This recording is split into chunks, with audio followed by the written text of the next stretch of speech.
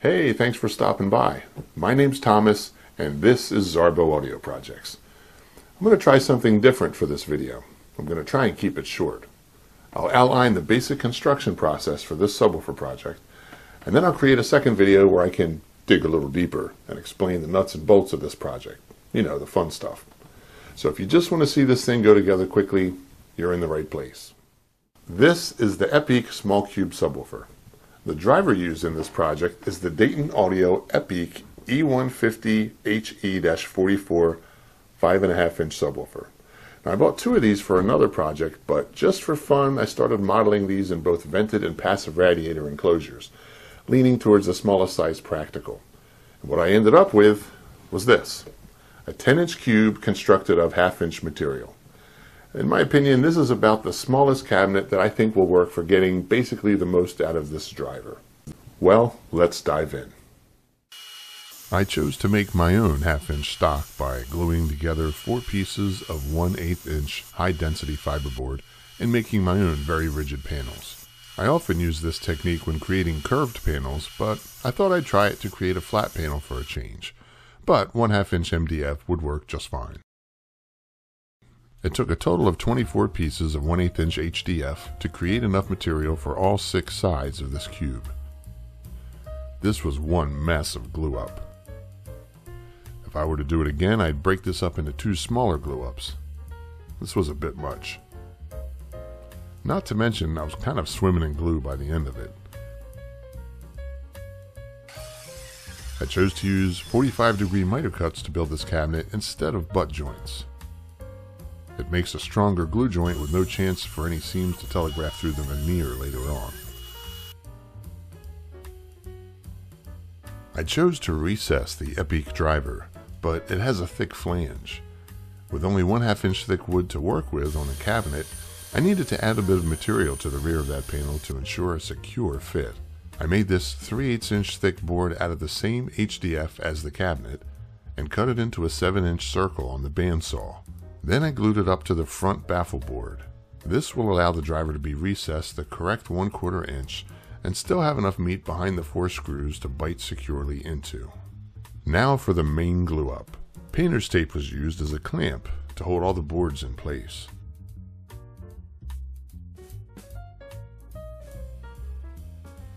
I chose Gorilla Glue to secure everything together. I sprayed a little mist of water on the seams before applying the glue, as it was pretty dry in the basement, and this stuff needs some moisture to work right.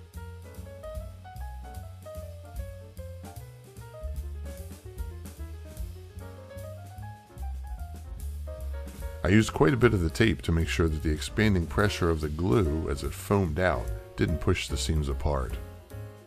I glued up 5 sides of the box first, and then added to the 6th side when that was done, to make life a little easier. Now we wait. I let this sit overnight before taking the tape off and cleaning up the foam out of the glue from the seams. After a quick sanding, I was ready to apply the veneer to the cabinet. I wanted to do that before cutting the driver openings. I applied glue to the enclosure, and then I placed the veneer on it.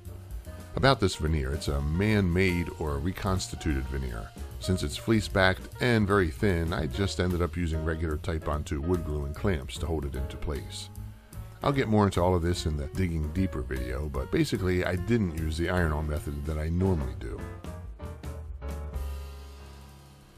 Next, I put a piece of wax paper on top of the veneer just in case any of the glue tried to seep through any cracks. Then I placed a piece of 1/8-inch HDF, followed by a piece of 1/4 inch cork, then a piece of 3/4 inch MDF to clamp against. I did the sides first, then the front and back, then the top. I didn't bother to veneer the bottom since it won't be seen. I did go to the trouble of matching the front and top veneers carefully, which you can see in this rotating veneer money shot. I decided to only recess the active driver and not the 2 passive radiators, as the flanges on them are only about 1/8 of an inch thick and they're really designed to be surface mounted. So in this case, I'll veneer first, then I'll make the driver openings. Clamp it all together, and in about a day I was trimming the two sides with my trim router.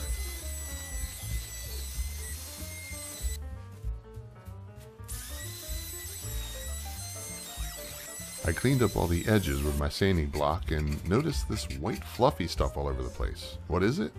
Again, check out the Digging Deeper video for more info on that. Next up is the veneer for the front and back. Same procedure. I marked which was the front so that I could line up the grain with that top piece. 3, 2, 1, and flip. Here I'm being careful to get the top of the front piece of veneer pretty close to the edge of the box so that the top veneer piece closely matches it. I hold up the top veneer piece to make sure it's right where I want it. I even put a few pieces of tape right on the veneer to make sure it didn't move from that exact position. Then again, wax paper, 1/8 inch hardboard, 1/4 inch cork, and 3/4 inch MDF. Then clamp it.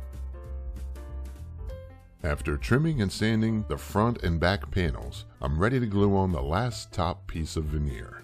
This is the most critical as I want the grain lines to match almost exactly.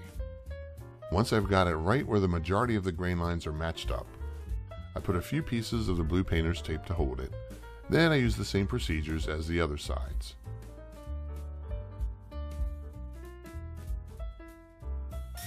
Then I trimmed up the top piece of veneer. A little sanding, and beautiful. I attached my circle router jig to dead center on the front and set the cut width a hair larger than the width of the driver frame, which in this case is about 6 inches. Then I made my 2 recess passes, moving towards the center. I'm using a 1/4 inch spiral upcut bit at a depth of about 1/4 inch. Here's what it looks like with the 2 recess passes made. I moved the bit towards the center another 1/4 inch and made several more passes going deeper each time.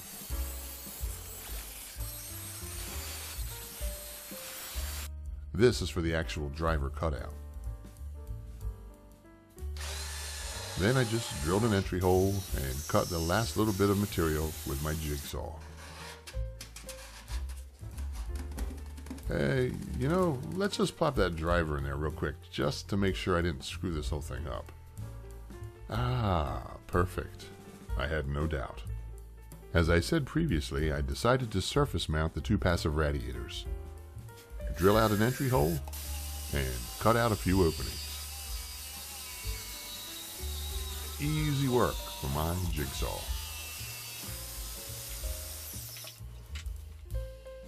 Here I'm marking,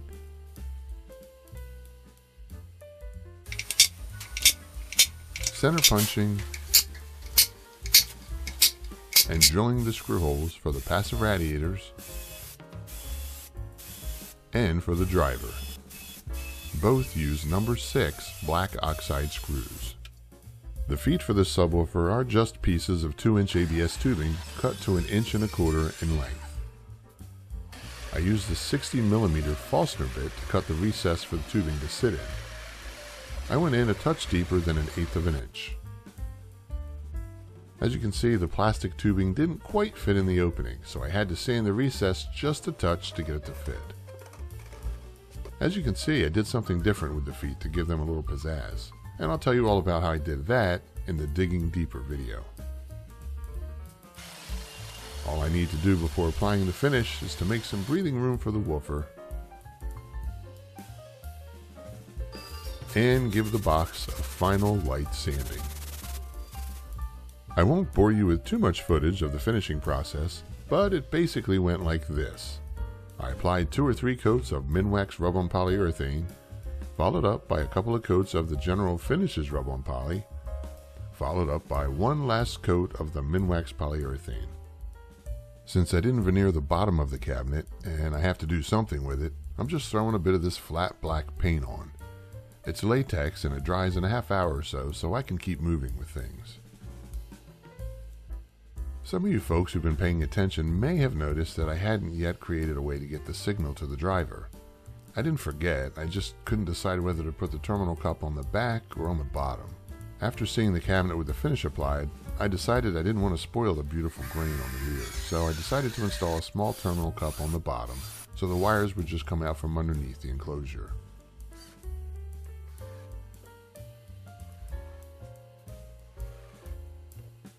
Now I need to install the feet, so I mixed up a little 5-minute epoxy, spread it in the recesses, and then tapped them in. I used a little piece of wood to apply equal pressure, and also to prevent dinging the feet with the hammer. Yeah, I think he likes it. Now I need to add the appropriate amount of weight to the 2 Dayton 8-inch passive radiators before installing them in the cabinet. You know, the back frame doesn't quite look stock, does it? I'll get more into what happened there in the Digging Deeper video, but, yeah, I've never seen a cabinet bounce around like that before either, but long story short, I did not end up needing to modify the frames after all. Time to install the driver,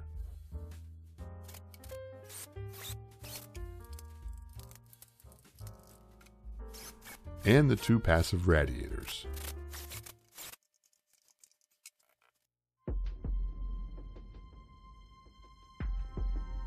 Alright, little guy, it's time to show us what you got.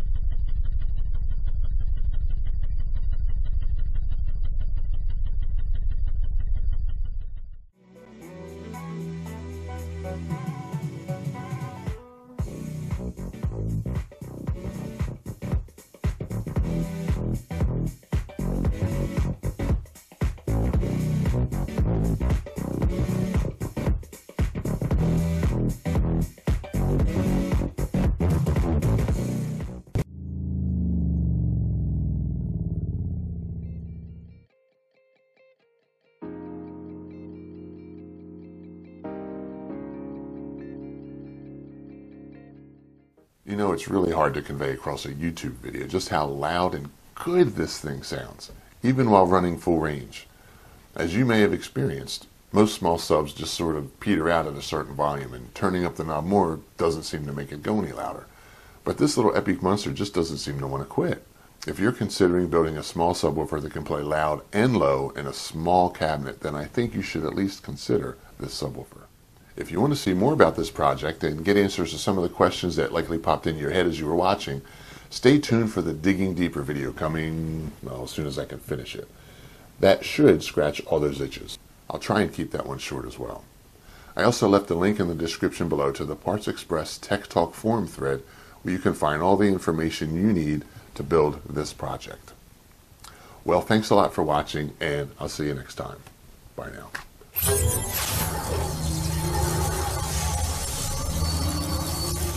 What?